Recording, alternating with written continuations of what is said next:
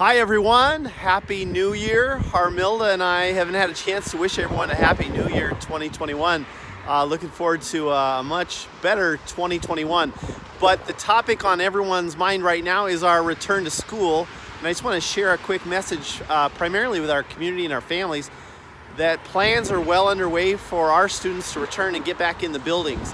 And I just want to share with you that that information will be different by building.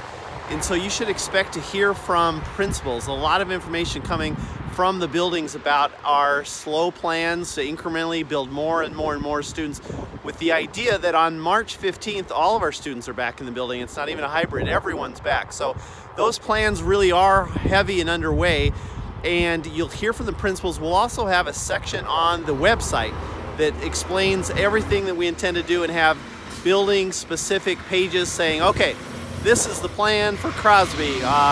This is who's adding on this week. And so that's really going to be your main source of information, the emails from the buildings, as well as on our website. There'll be a new link that talks about return to school. So I just want to share that with you. And we are planning a lot. So you may hear, oh, this is when this is going to happen. And I can tell you the only thing that is certain at this point is we do have some special ed programs beginning in the building on January 25th.